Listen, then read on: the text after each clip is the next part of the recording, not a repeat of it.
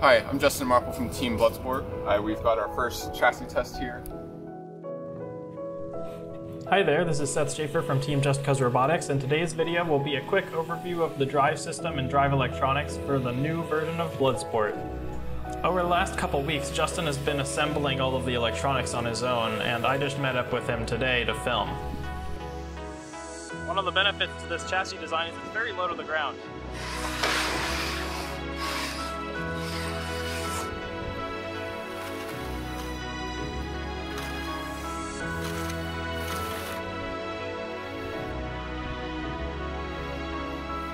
So tell us about what batteries and motor controllers and motors we're using here for the drive system. Sure. Okay, so we have two brushed rages on each side controlling two motors.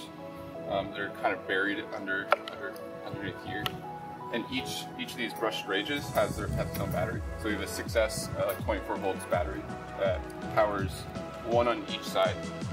Basically, if one electrical system gets killed, it can still run. So if I plug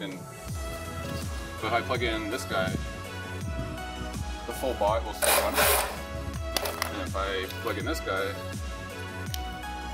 same deal. The full bot still runs. So those are completely redundant battery systems? Completely redundant. If something shorts on one side, we can still run. Awesome. Run full power. And you're using brushed rages for the motors, correct? Drive motors? We're using mag motors. Or for the rate bridge speed controllers, though? Yeah, so the ESCs are using so for the ESCs we're using brushed rages, and those go both in full 2 mag motors. Okay, cool. And these are the short mags, right? Yep, short mags. They're attached to a P80 gearbox, which is then geared to a custom wheel sprocket configuration. Right. You posted a photo already of the wheel castings before. That was pretty cool. All right, awesome. One of the cool features about Bloodsport 2 is that we have this custom RX board, meaning we actually can have 2 different radio controllers for the drive that we can switch over to if we needed to. Say one RX died, we can switch over to the second RX. So we actually have all these LEDs here that signify what's on. You can see these LEDs, they signify what's on and off. So these 2 internal signals, this one RX is currently on. You can see the ESCs both powered. So if you look on the other side here, you can actually see the external signal from the other side is currently on.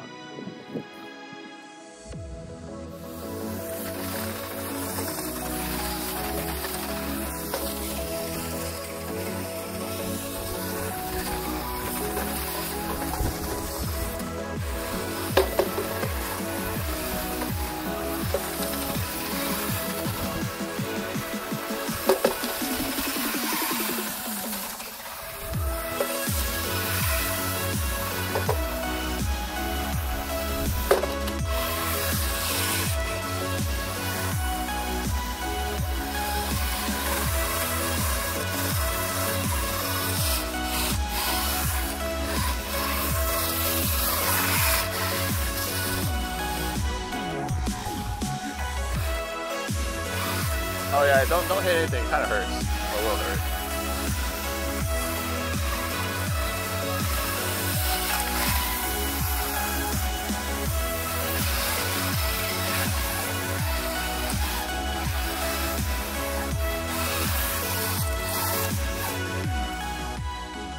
Thanks for watching. If you enjoyed this video, make sure to like it, and also definitely add a comment if you'd like to say anything or ask any questions about the robot. I'm sure myself or Justin would be happy to answer. Subscribe for more of this in the future, and stay tuned.